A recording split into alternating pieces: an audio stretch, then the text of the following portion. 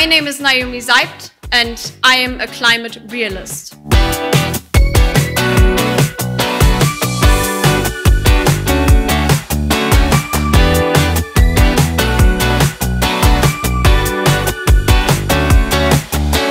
I hate to see so many young people especially panicking about climate change. People like Greta Thunberg, and I'm sure she's a very nice girl and I don't want to shame her in any way, and she's innocent in all of this herself, I believe.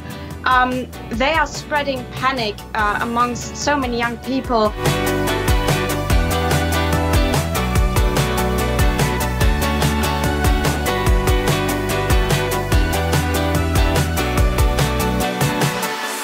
I don't want to impose my views on anyone. I don't want to force anyone to change their mind radically. I don't want anyone to follow me unconditionally.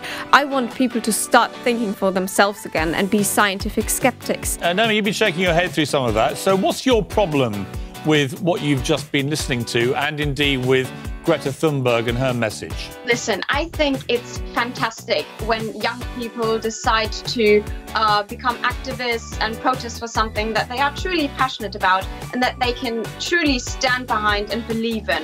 But the main problem that I see is that most of them have not really done their research. Most of the people who talk about climate change don't actually know what they are talking about. Those people are celebrities, politicians, or a young girl who has never really looked into the science or the economic implications of what she is advocating for.